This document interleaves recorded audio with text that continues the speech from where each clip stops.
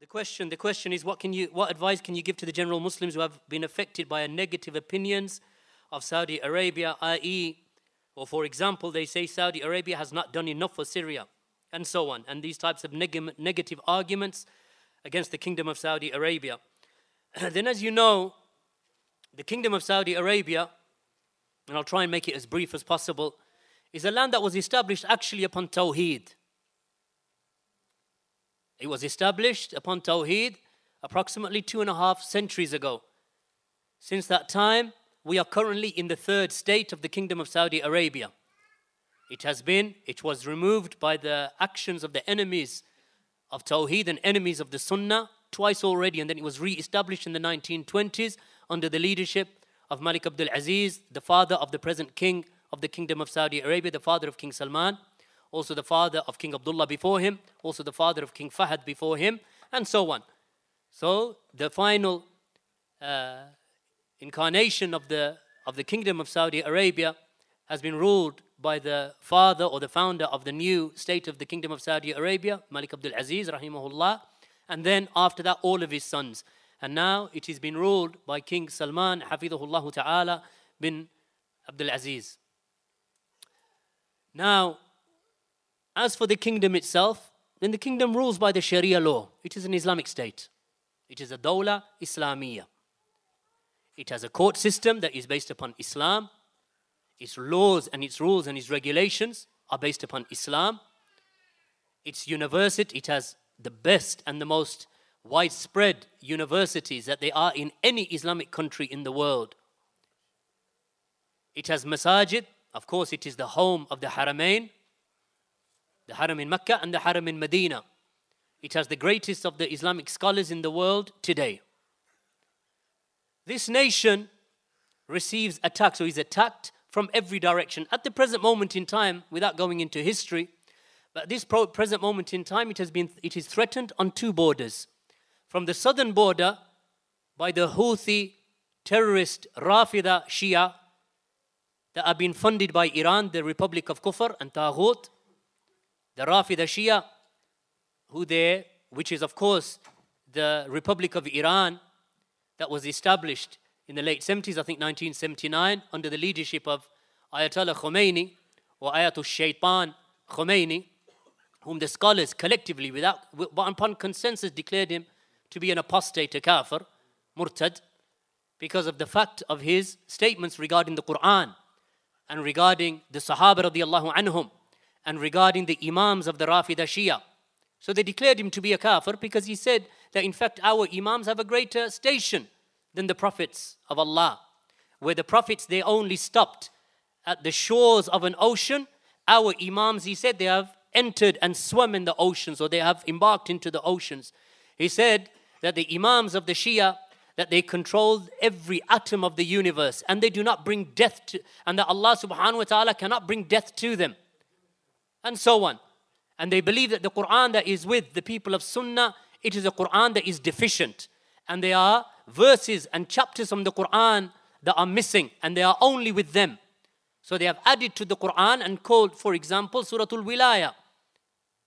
So the Houthis of Yemen that have caused the revolution and the rebellion and the bloodshed and the killing in Yemen that has been going on for 2 or 3 years now, funded by Iran, in order to enter into the southern peninsula of the Arabian Peninsula and therefore become a threat against the land of Tawheed and this Islamic state, the Kingdom of Saudi Arabia, that has been ruled, walillahi alhamd, upon Islam and Sharia.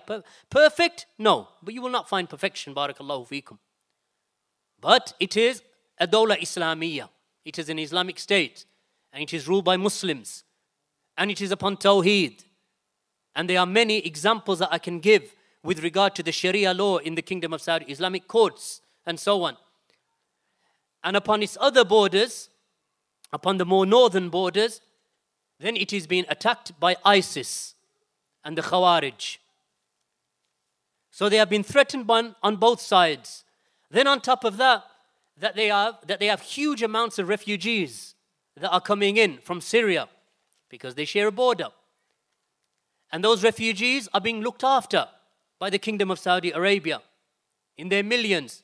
In fact, There is no country in the world whose people, individually the people have donated, the population itself have donated more generously than the population of the Kingdom of Saudi Arabia towards the refugees and towards those who are suffering in Syria.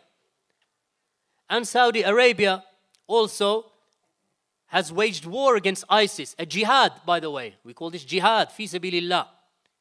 When Saudi Arabia declared war against ISIS and those terrorists who are the Khawarij, worse than the Khawarij of old, this Daesh, that the Kingdom of Saudi Arabia, with the backing of its scholars, such as Sheikh al-Fawzan and Sheikh al-Luhidan and the Lajna, and likewise the scholars of Medina, Sheikh Abdul Muhsin, Sheikh Rabi', Sheikh Ubaid, Sheikh Muhammad, that the scholars of this kingdom, that they authorize that there is a jihad against the Khawarij, ISIS, in Syria, and likewise that they also issued fatwa that there is jihad against the Houthis. So yes, this kingdom of Tawheed and this dawla of Tawheed and Sunnah and Salafiyya that was established with a pact between Muhammad bin Saud going back to the 18th century, or before the death of Shaykh al-Islam Muhammad bin Abdul Wahhab, who died in 1206 after the Hijrah, that pact was based upon Islam and Tawheed and Sunnah. So he gave his bay'ah to Muhammad bin Saud rahimahullah, the Imam. And both of them, they spread da'wah to Salafiyya that began in a village, Dir'iyya, and then within one generation, the whole of the Arabian Peninsula, as far afield as Karbala in Iraq, where they reached and they demolished the graves where the Rafida and the Sufis used to worship. And they leveled the grave of Hussein bin Ali radiyallahu anhuma.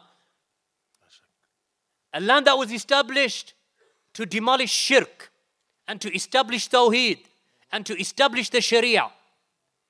This land now is being criticized by whom? By the enemies of Sunnah, by the enemies of Salafiyya, by the enemies of the Sharia. In reality, it is not Sharia that they want, it is power and authority and the throne that they want. That's why they want to dethrone the kings. They want to dethrone the kings because they want the throne.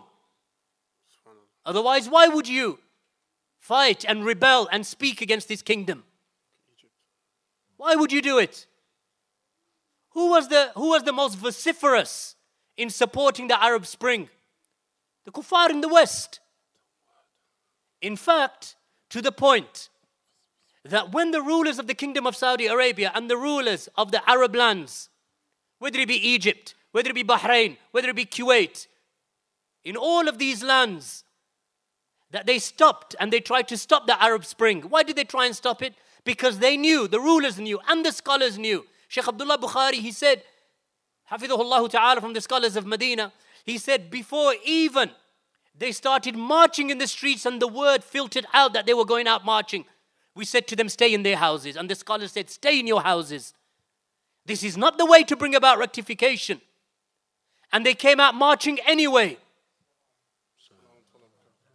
And then the Western liberals and those who have been affected by that sickness of the West, that they went in and they said to the people and they said to the governments, let the people march. If you do not let them march, and if you do not let them rally, and if you do not let them demonstrate in Liberation Square, Tahrir Square, in Cairo, in other places, we will establish sanctions against you. So the countries themselves, they try to stem the flow of the demonstrations, because we know that behind these demonstrations are individuals who will come after they have used these individuals as just, they are just lambs to the slaughter. Just awam, juhal, the baker, the engineer, the mechanic, the street cleaner. These people are on the front line, lambs to the slaughter. Once they have fallen, now will come through the ones who want to grab the throne. And they want to grab the positions of power. And this is what happened in Syria, in Libya, in Tunisia, in other places. And you see, from the ashes of the burning cities of Syria and Iraq and of Libya, what has arisen now? A sect, barakallahu feekum, the likes of which we have not seen, possibly in hundreds of years, in terms of its extremism and its violence against Islam and the Muslimin. Daesh. These individuals, that's why Sheikh, the scholar and the mufti of the Kingdom of Saudi Arabia, Sheikh Abdulaziz, ala Sheikh, Hafidhahullah Ta'ala, he said that behind Daesh is the plots of the enemies of Islam itself. They are the ones who gave them the fuel and gave them the strength to do what they are doing. How has Islam benefited? And now they want to criticize Saudi Arabia. Saudi Arabia is at the forefront of the conduct. Saudi Arabia and its scholars, its rulers, its leaders, its ministers, and its scholars and its institutions are at the forefront of condemning terrorism and have been. When the West was still looking on and the lands of Islam were being bombed by the terrorists, going right back to 1998 and 97, and even before that, Sheikh Abdulaziz bin Baz did nothing less, as far as from that writing that you can see, did nothing less than make takfir upon Osama bin Laden. When he said Osama bin Laden and Osama bin Laden and those with him, that they do not believe in Allah and they do not believe in the last day. So if anything, maybe short of takfir, but close to it, or takfir itself. 1998, the head of the Lajna, Sheikh Abdulaziz bin Baz, rahimahullah ta'ala. Now this land is being targeted from every direction by its enemies. And in reality, this land should be helped and supported. Where are the great scholars of the Ummah coming from today? From Medina, from Riyadh, from Samita, from these places. The scholars of Hadith, the scholars of Fiqh, the scholars of Sunnah, those who give you fatwa morning and evening. When the adhan is called in the Kingdom of Saudi Arabia, in any city, town or village, every shop and business has to close at the time of adhan. Up until the prayer is prayed, and then they can return back to their businesses. Someone said to Sheikh Al-Fawzan, Hafidhahullah Ta'ala, a Q&A that I heard only the other day, about 2 days ago. They said to him, "Oh Sheikh, there are people who are saying that the businesses should not be closed for the adhan." He said that this has been now said. He said, "Ya akhi, don't listen to the kuffar." Look, because he thinks that only a kafir would say this. He said, "Ya akhi, don't listen to the kuffar. Because we Muslims, we pray. So the business have to, how can you leave your business open, the shop is running, and you're praying at the same time? What are you doing?" This is a land, barakallahu feekum, only last week executed how many? 47 terrorists. Now you find these liberals and human rights people coming out. No, you're not supposed to execute them. From the West. Only we're allowed to do that by bombing them. All right? But you're not allowed to execute them. Ya ikhwan, this land, it has a program for the rehabilitation of terrorists. It has a program of de-radicalization. It has a program where they will go to the prisons. The scholars of Sunnah will go to the prisons and give da'wah to those who have been affected by the ideas of the irhabiyun, from the ideas of the terrorists, from the ideas of Sayyid Qutb. This land that has banned the teaching of the books of Sayyid Qutb and Hassan al-Banna and Ikhwan al-Muslimin. This land that has banned as an organization Ikhwan al-Muslimin from its country.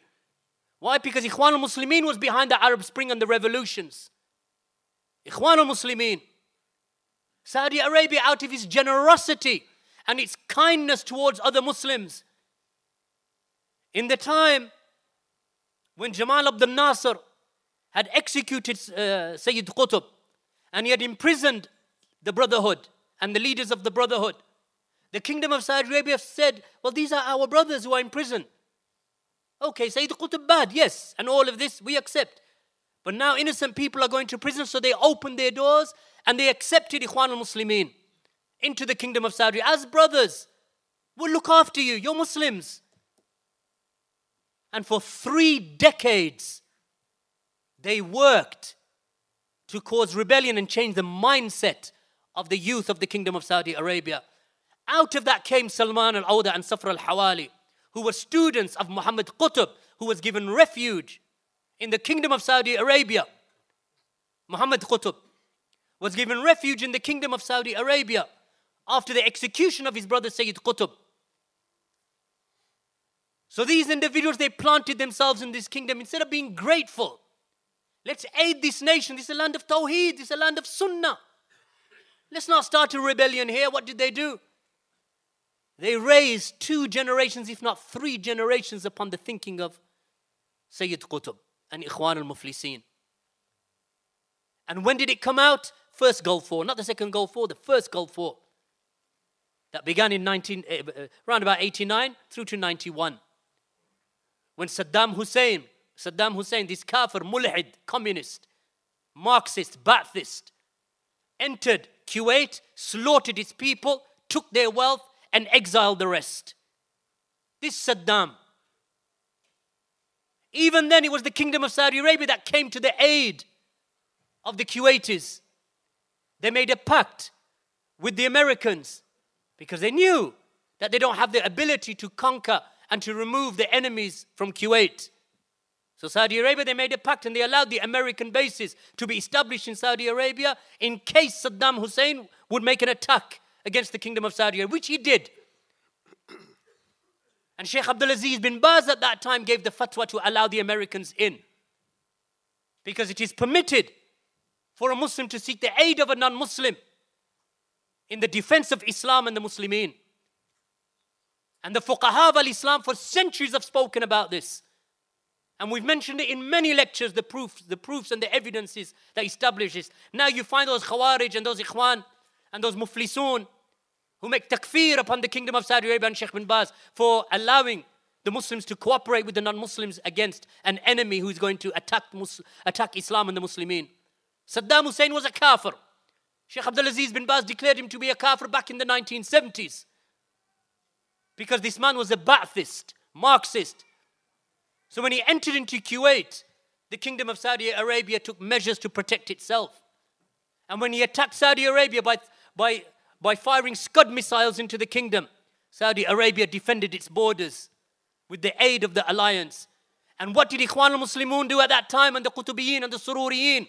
The likes of Safar and Salman and Abdul Rahman Abdul Khaliq and all of these individuals. Abdul Rahman Abdul Khaliq, who? The leader and the religious head of Ihya al-Turath al-Islami. Up until today, they started speaking against the scholars, against the fatwa of Sheikh Abdulaziz bin Baz, making sly and snide attacks against the rulers. So they supported Saddam Hussein, the Ba'athist communist, over this land of Tawheed. And yet they say that we are people of Sunnah. Yeah, and then you have Muhammad Surur with his Majallat al-Sunnah that he published from Birmingham. You look at Maktaba Salafi, the bookstore, across the road is a street called Langley Street. On Langley Street there is a building. That building there is where Muhammad Surur's printing press was. He was established there. He used to publish his magazine there. Thereafter they established a masjid in London, Muntada al-Islami. The organization that was established by Muhammad Surur Zain al-Abidin. This Syrian who left Syria, went to Saudi Arabia. In Saudi Arabia, he taught and was sitting with the likes of Safra Hawali, Salman al-Auda. Eventually, he moved to Kuwait. From Kuwait, he was exiled into London. From London, he moved to Birmingham. And he used to sit in Green Lane Masjid, giving circles in the early 90s and handing out his magazine, Mujallat al-Sunnah, that Shaykh al-Albani used to call Mujallat al-Bid'ah. Not a magazine of Sunnah, a magazine of Bid'ah. The Kingdom of Saudi Arabia banned this magazine. So what did he used to do? He used to get a fax machine, several fax machines. You know, this is pre-email days. Several fax machines, and get their workers in the Kingdom of Saudi Arabia who had Ikhwan, the thinking of Ikhwan, that had infiltrated the Kingdom of Saudi Arabia. And literally thousands of faxes used to enter into the Kingdom of Saudi Arabia with the fatwa and the rulings of this Muhammad Surur and those who were with him from the takfiris. And then they would read those from the manabir, from the mimbars in the Kingdom of Saudi Arabia. From his writings, they used to speak against Sheikh Abdulaziz bin Baz, that the scholars of Saudi Arabia are the slaves of the slaves of the slaves, and their leaders and their masters are the Jews and the Christians. talking about Sheikh Abdulaziz bin Baz. So for years, for decades, these people have been trying to destroy this kingdom. Nothing has changed now. So we make dua for them day and night that Allah subhanahu wa ta'ala protects it and preserves this kingdom. People say to me, Ya akhi, don't you want an Islamic state? ISIS, look, it's Islam. Do you want Islam? I say, we have an Islamic state, barakallahu feekum. Not one, we have many. Kuwait is an Islamic state. Saudi Arabia is an Islamic state, and the best of them is the Kingdom of Saudi Arabia. Without doubt. So we have an Islamic state. The Khariji encampment that they have, that's all it is. It is an encampment in Syria that inshallah Allah subhanahu wa ta'ala will wipe from the earth. And may Allah subhanahu wa ta'ala expedite that. These individuals, this Daesh and this organization, in their tweets and in their writings and in their fatwa, you know what they say? We will enter into Riyadh and we will hang your scholars from the lampposts of Riyadh. Their enmity is towards Sunnah and Salafiyah. And we will behead your king. This is what they want. So they can establish the Khariji state wherever they can.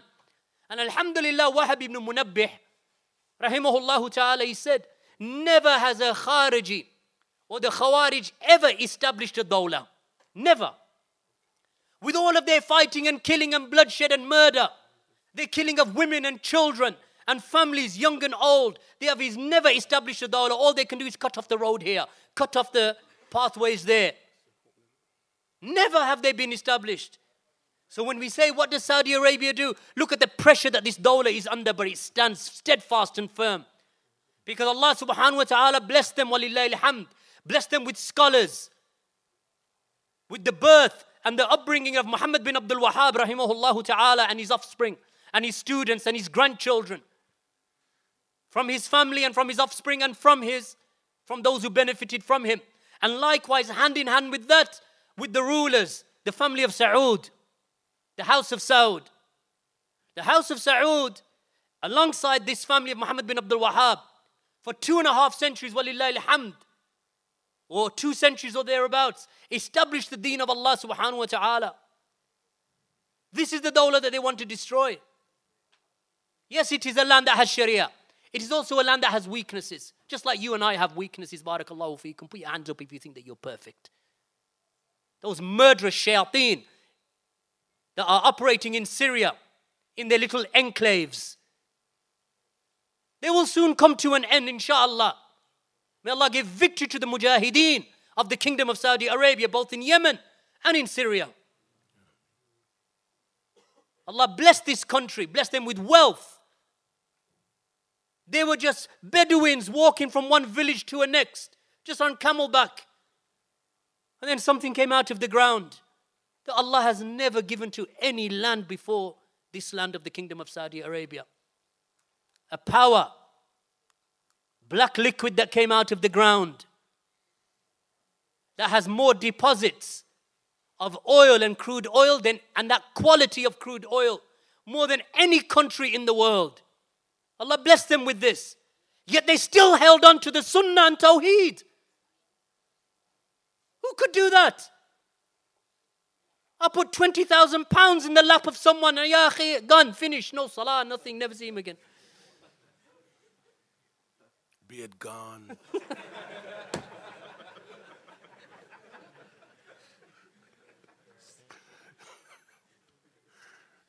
what Allah gave them, and still what did they do with the wealth? Look what they did. They took the Quran, had it translated into how many languages? Maybe the brothers, Abdullah always know better. How many languages they translated it into? You name the language, they translated it. Every language, Somali, Albanian, Bosnian, Serbo-Croat, Russian, Hindi, Urdu, Bengali, you name the language, they translated it. Free of charge. Since when?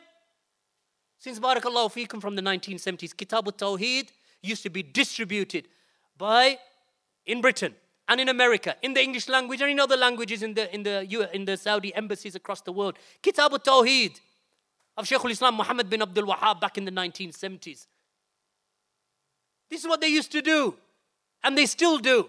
Millions of mushafs translated into hundreds of languages, distributed to millions of people, funded masajid, literally hundreds and thousands of mosques around the world funded by the Kingdom of Saudi Arabia. Mosques in Pakistan, mosques in Bangladesh, mosques in Russia, mosques in the Russian republics, mosques across Europe, mosques in Birmingham, mosques in London, in Edinburgh, in Scotland, everywhere around the world, in America. From the wealth of this government. That's why I said, put £20,000 in your lap when we'll see you again. These people, they had wealth and they spent it in the cause of Allah. Of course. Is there weakness? Find me a person who doesn't have weakness. Shaykh al-Fawzan was asked, remember Shaykh al-Fawzan, same Q&A I was listening to a few days ago. They said to him, Ya Shaykh, what about making dua for the ruler? He said that it is a sunnah of Yawm al-Jum'ah. He said, I don't say it is mubah. I don't say it is something that was done. He said, I say it is a sunnah to make dua for the Muslim rulers. Someone said, then the next question that came, they said to him, oh Shaykh, what about mentioning their name? He said, mentioning the name, then that is up to you. But making dua is a sunnah. And making dua against them is a bid'ah. Because this was the way of the Salaf, making dua against them bid'ah, making dua for them sunnah. Barakallahu fi.